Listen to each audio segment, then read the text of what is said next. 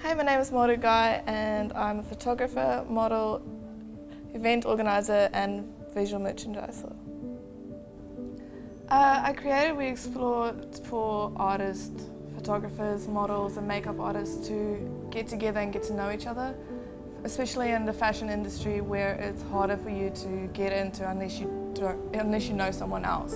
So this was a way for everyone who starts out to build their own brand and their own community as a family and just to enjoy it as well.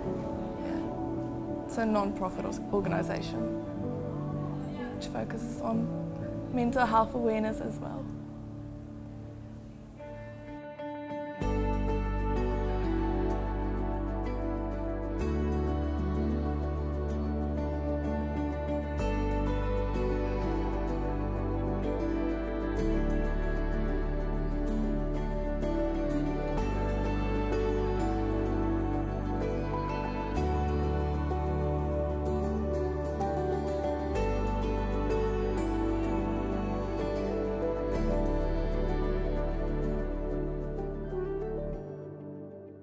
I created We Explore New Zealand for mostly mental health awareness, but also to help starting up artists such as photographers, models and makeup artists to grow and build their business with other startups.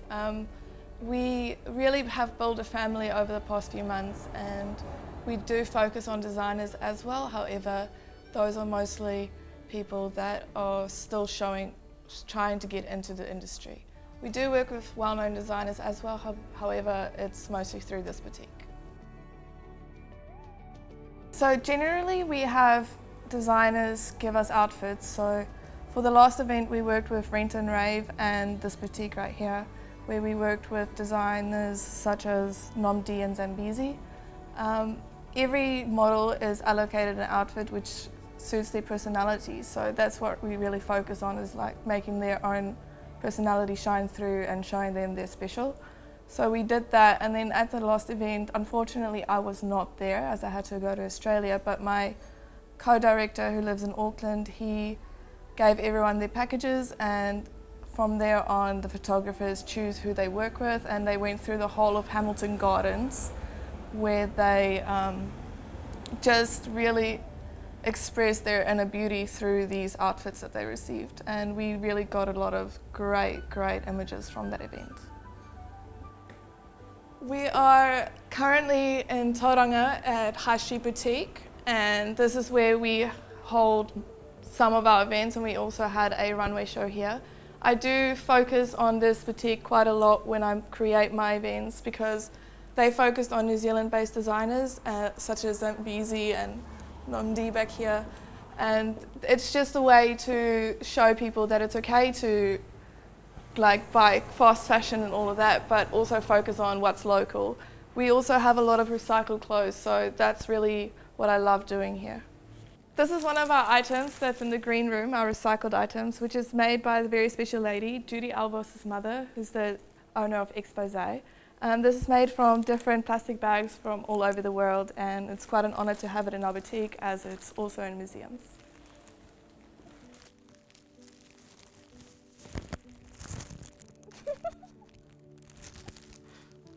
This is another one of my paintings, except it's on clothes.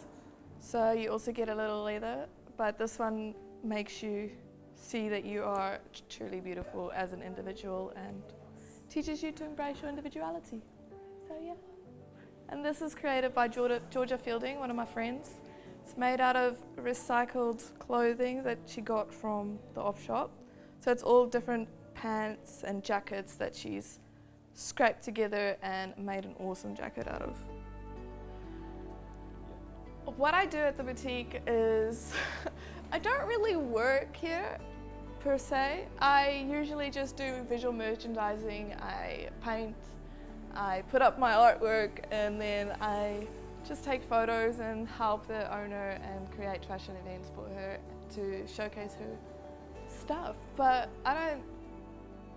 technically, I don't work here, but I do a lot here. I just hang out, take photos, and work with fashion. So yeah. Oh, and there's lots of great conversation.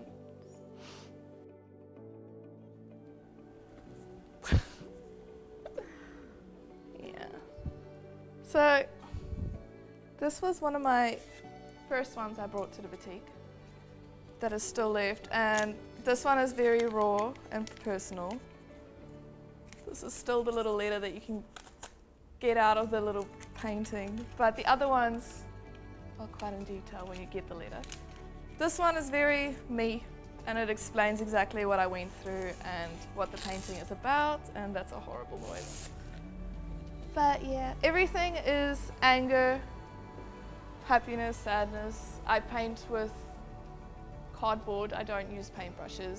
So I scrape it on my skin and mix it, and everything is a part of me, and every movement that I use is a feeling and an emotion that really, really stuck by me. And the only way I could get over it was to paint. So yeah, that's my art.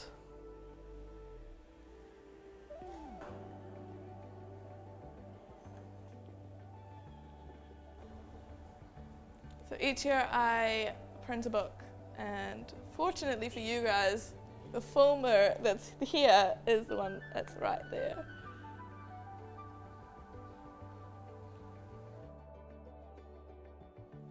And then you have different letters to the owners, and these are the different people. I even went to Fashion Week. And this is the owner of the shop. Her name is Mary, and she's just about as crazy as me. Maybe a bit more, but I love her, and she loves me too, I hope. And there's some more people, and my parents are in here as well, because I love them, but you know, that's my little book. Usually you can buy the book in the boutique, or I advertise it online once they're sold. However, I only printed 5 this year, well last year, and we sold all of them immediately except for this one, but Mary claimed it, so she can have it.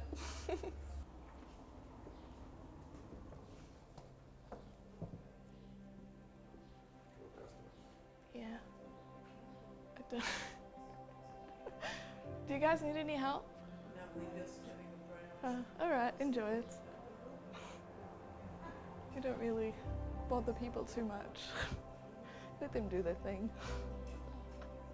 I guess stop now. The reason I started We Explore is to focus on mental health mostly.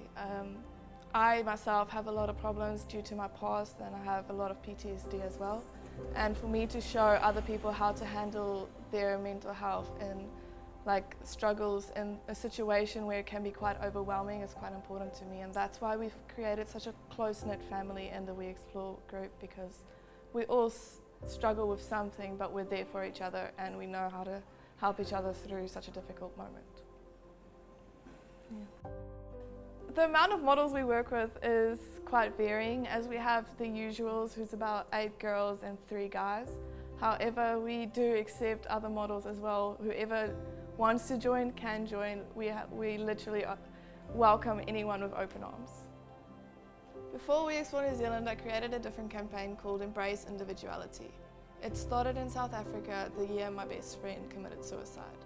It was an experience that I couldn't or wouldn't want anyone else to go through. However, it happens on a day-to-day basis. My friend told me before he died to always be true to yourself and show other people that light that's inside of you. And the day he died, I couldn't get out of the darkness and I couldn't shine any part of me. And a few days later, because I was so determined to show other people that they shouldn't do that, they shouldn't go leaving us behind without any explanation, I created Embrace Individuality, and it's really opened the doors to talk to other people, because I was quite in myself and it broke me down that much that I couldn't really speak to anyone.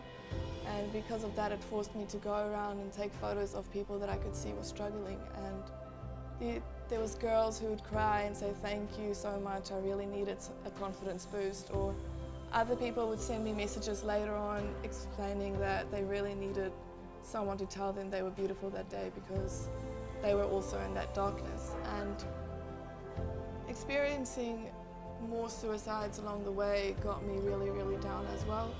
But I never really thought that I'd be that person that would want to do it. And the day I heard my mum had cancer, she's okay now, but the day I heard it, I was a wreck, and it kind of pushed me over the edge, and I tried to commit suicide.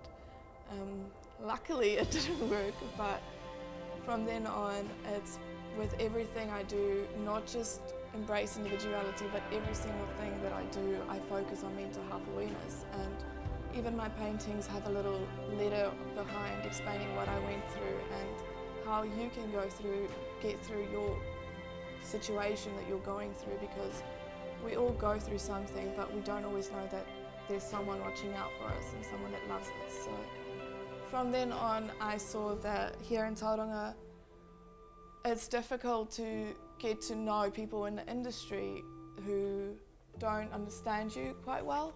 And so I went from an amazing agency to something else, and it made me even stronger than I could have imagined being in the first place. And through that, We Explore just became a family and mental health awareness as well, because there's so many people in the family that tell me that they struggle with some things, or they use it as an excuse because it's hard for them to get out, or maybe some girls struggle to be around guys and some guys struggle to be around girls, and through the family they start building that confidence and seeing the true beauty that they are able to see after experiencing such a darkness that they were in. I believe that everyone is beautiful, and unless you get to know someone's heart, you won't be able to see their true beauty. It is hard in this day and age with social media and everything, but if you stay true to who you are and you dress the way you want to, and you wear your hair as crazy as you want to, or maybe as simple as you want to, it is still okay, because you are beautifully unique, and that is the way you are intended to be. And everyone is beautiful because their hearts are always beautiful.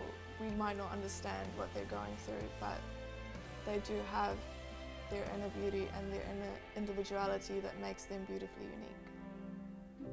This is what I use to capture the beauty every day, and I do take photos every day, but it does not necessarily reach my laptop every day, but I do catch it up on my individuality campaign. But this is what I use, my 5D Mark II, second hand. Everything on here is second hand, but this is the best way I could actually capture beauty, because this thing can get you so frustrated, but it takes amazing photos.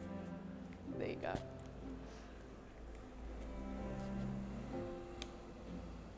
I will take a photo of you as well. Thank you.